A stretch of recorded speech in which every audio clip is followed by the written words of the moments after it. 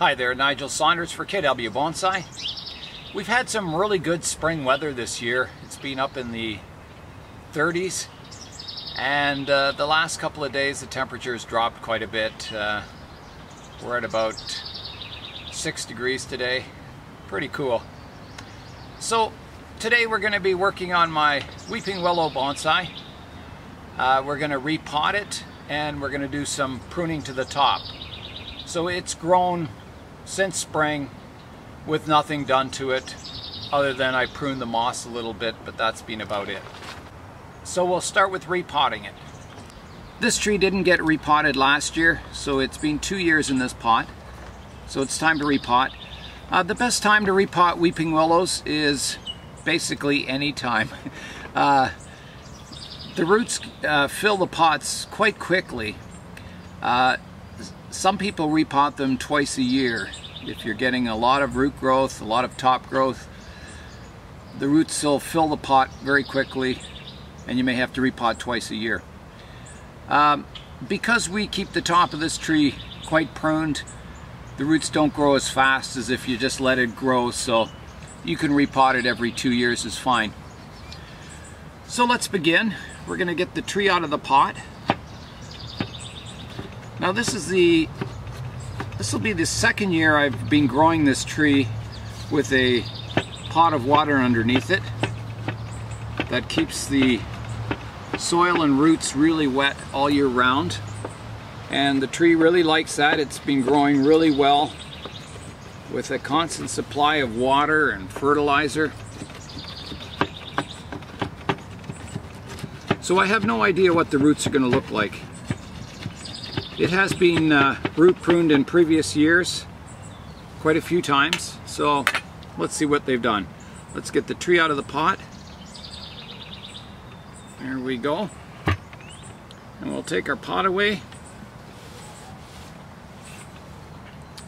and have a look at the roots. So you can see the roots have filled the pot totally. It's just a mat of roots everywhere. We've got a lot of moss on top of the roots, so we're just gonna remove that. And moss grows quite quickly when you have a pot of water underneath your tree. The soil stays moist. You have no problems growing moss. We'll keep the moss. We may put it back on top after. Got lots of roots, lots of surface roots. And now that the moss is removed, we can start gently raking out our roots. Now willow roots are quite fine, so we'll do the best we can raking them out. They're pretty compacted in here. You can see that the willow roots are very fine and very matted. We do want to sort them out. We don't just want to prune the outsides and put it back with some fresh soil around it. We want to get all this old soil out of the roots. We want to check out our root structure and you know, do the best we can to get a radial root spread on it, a nice flat root ball.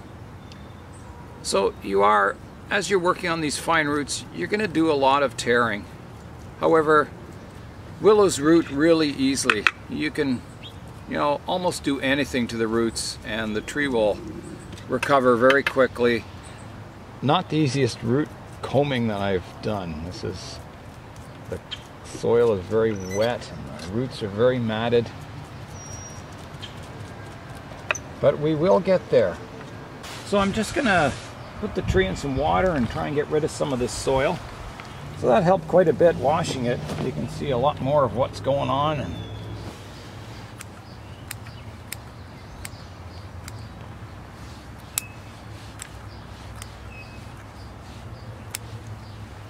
there we go. And we'll keep combing. We're gonna get rid of all our bottom roots too.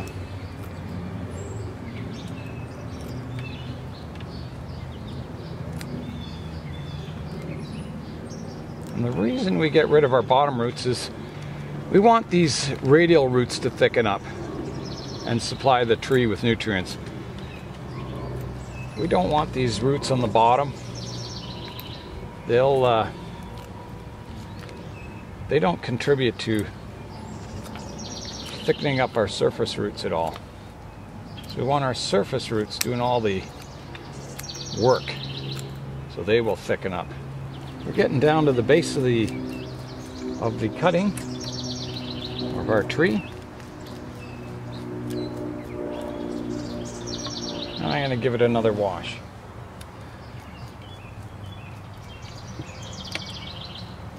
We're getting down to some of the woodier roots down here now.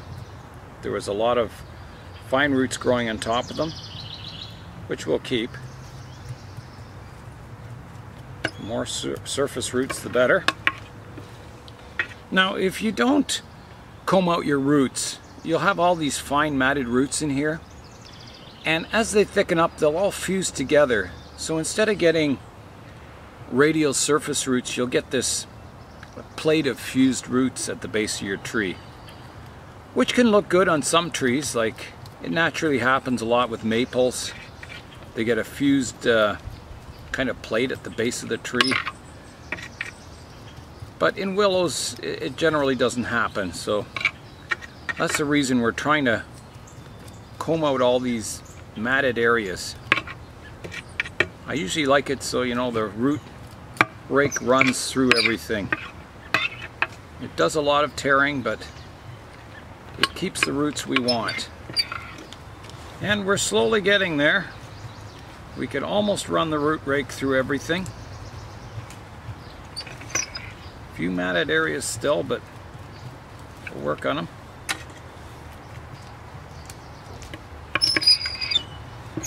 And you can reduce the roots on a willow almost to nothing. And you just grow it as a cutting again if you... So don't worry about taking too much of the root mass off, because it'll quickly recover. Okay, so we've given the roots their final wash. We'll do our final comb out. So you can see a lot of these matted sections get combed right out.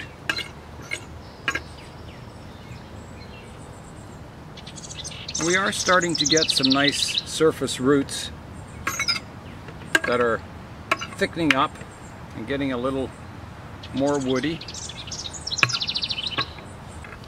So let's do a little root pruning now. So we'll just go around the outer profile and trim off some of these roots. Okay, it's ready for planting. So next we're gonna clean the pot, put our drainage screens in, and put a small layer of bonsai soil on the bottom, and then we'll position the tree. Okay, so it's time to put the tree in the pot. The pot it's in is just a plastic training pot. They call them mica pots. For training pots, they're ideal. They never crack in the frost.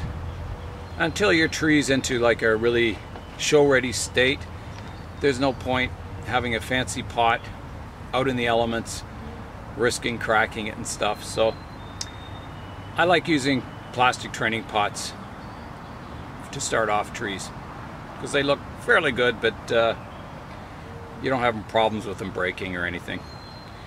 So let's get the tree in the pot. The first thing we want to do is pick the front of the tree.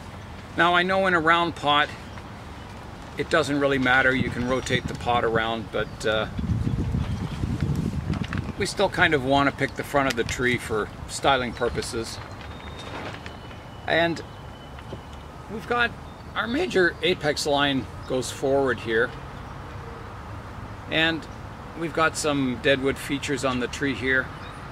So that was the original front here, and I think we're going to keep that for now. So the next thing, we want to put the tree in the pot. I've got my soil layer in, and we want to pick an angle and a height for the tree. So we're just going to place it in there for now and look at the height. So right now we're quite high above the lip of the pot, so we'll want to get it down a little lower. It's still a little high.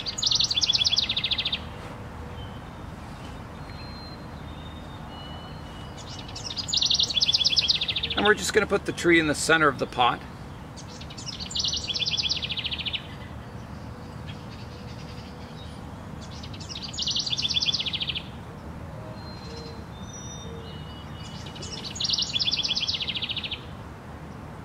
That height looks pretty good there.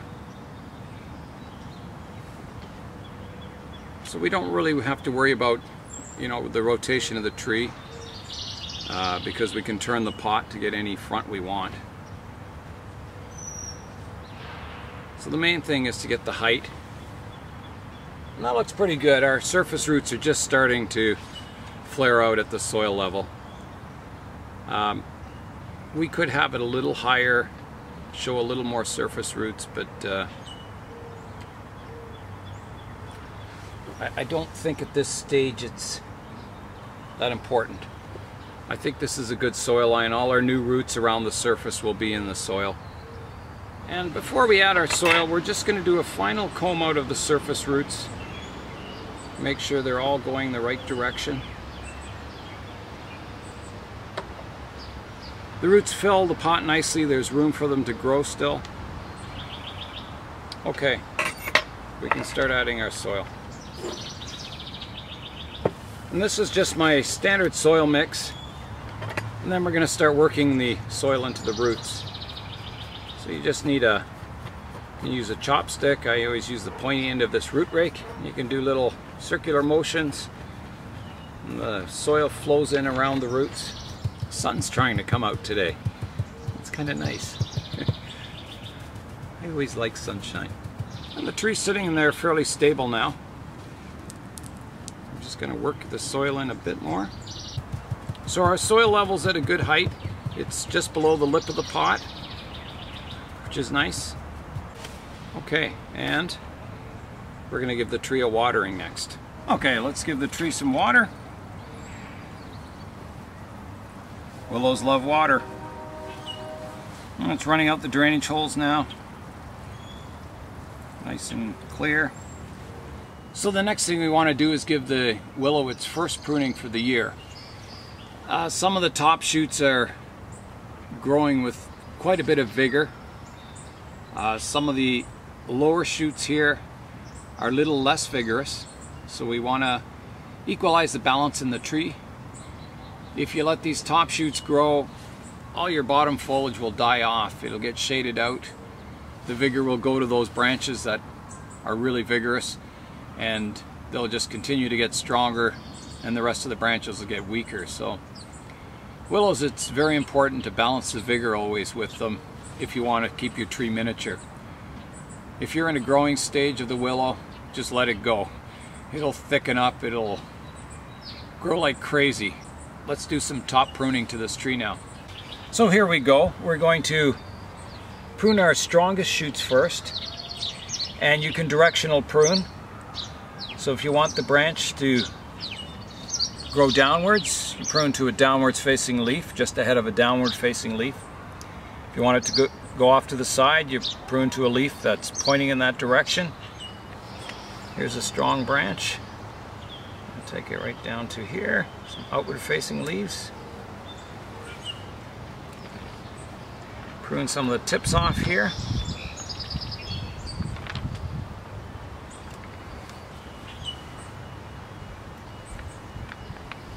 If you don't prune your willow, the leaves will get large, your internodes will get large.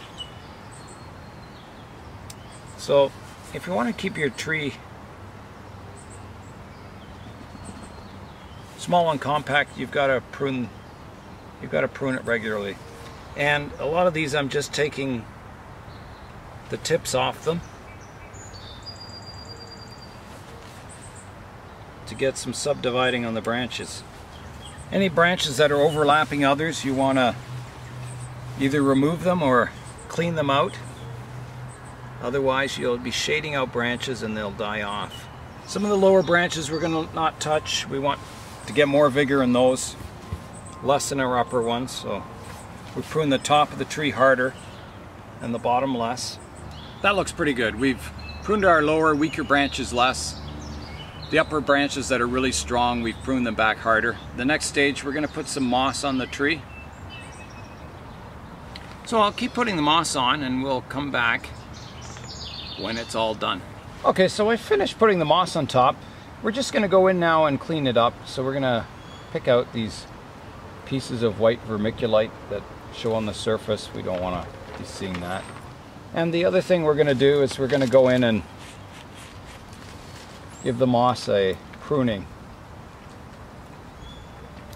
It's getting a little long and toughy looking. So if we prune it down, it gives the moss a more of a miniature look. It makes the tree look larger. So we'll come back when the moss is all pruned up. Okay, so we've got the moss all pruned up and tidied up. I'm also going to show you the cutting that we took last year of the giant old weeping willow. See how it's doing. So I put it on the bench beside us here.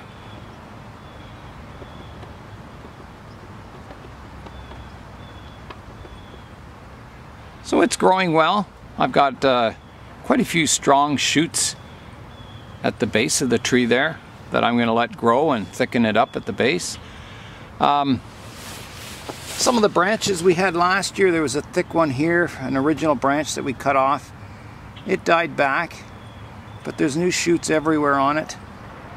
So I'm not going to prune it up yet.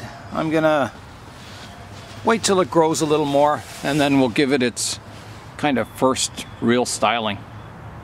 So we'll go in and have a final look at our weeping willow bonsai. Crown of the tree. So that's it for today. Nigel Saunders of KW Bonsai. We'll see you next time.